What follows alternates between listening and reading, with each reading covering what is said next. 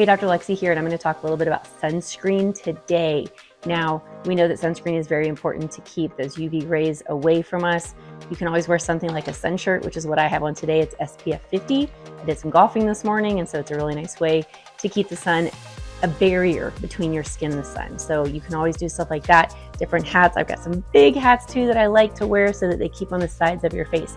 Today I don't have any makeup on, just have some sunscreen. I'll show you the one I'm wearing today. So during pregnancy, we have to remember there are two different main types of sunscreen. In pregnancy, our preference is for the mineral sunscreens and not the chemical sunscreens. Two main ingredients in mineral sunscreen: zinc oxide and titanium dioxide. So that's what we want in a sunscreen during pregnancy. We want that mineral type of sunscreen.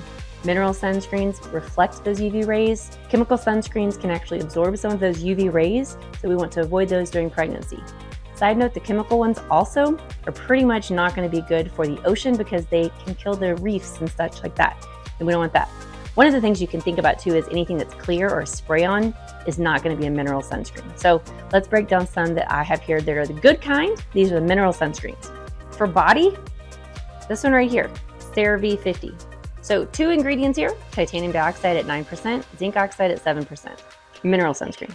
Another mineral sunscreen here, we've got zinc oxide at 15%, titanium dioxide at 5%. Mineral sunscreen. Mineral sunscreen here, zinc oxide at 7%, titanium dioxide at 9%. Mineral sunscreen. All right, those are my three for the body I really like. Then you also have another one, and this one can be, it's a little bit more lightweight. It is oil-free. It's like almost like an eraser, but a tube, a stick. There we go. Zinc oxide, 4.7%, titanium dioxide, 6%. Mineral sunscreen. So those are my big ones that I like for full body. This one here, which is nice for the face, is called Pep Start by Clinique. It has zinc oxide 4.0%, titanium dioxide 6.3%. Has a nice little kind of sheerness to it, pretty light. Mineral sunscreen. My absolute favorite for pregnant individuals is this brand in general, in all honesty, and this particular one for the face. So this is titanium dioxide 11%, zinc oxide 4%. This has a nice kind of like tint to it. Now, when you have a tint for these, it doesn't necessarily mean that it's going to match with your skin tone or that it's a makeup. It just keeps it from having that bright white kind of nature to it, because zinc has that whiteness. Remember, like if you ever went skiing and your parents would put that like white tube of like stuff on your face like this and you look like a football player or something? So this is my favorite here. In fact, if you go to my website, drlexihill.com, you can go at the very top. It says if you want some Glowbiotic skincare products, you can get 20% off. Their website is glowbiotics.com. Really, really great product here. They have tons of other stuff too. This is just their sunscreen one. This is what I'm wearing today. All I have on today, no makeup.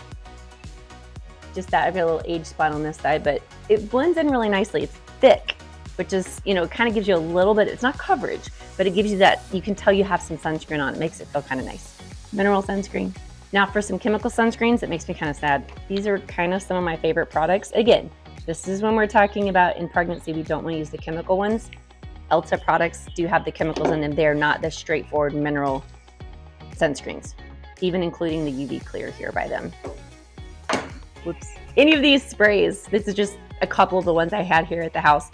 Banana Boat, Copper Tone, any of these sprays, particularly those that are clear, even the white ones, anything that comes out of an aerosol can is not really going to be a mineral sunscreen, so just be prepared for that. These have chemicals in them. In case you're curious, we have avobenzone, homosalate. These are hard to pronounce.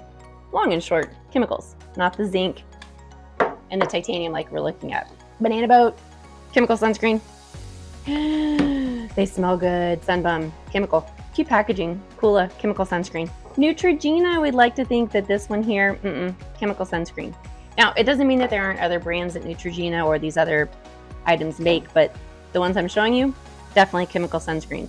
Supergoop, this one here in particular, kind of like one you can spray. Again, most of the sprays, again, not going to be any type of mineral sunscreen. This one has all the chemicals in it, so chemical sunscreen. And finally, someone gave this to me one time. They're like, oh, this is great for face sunscreen.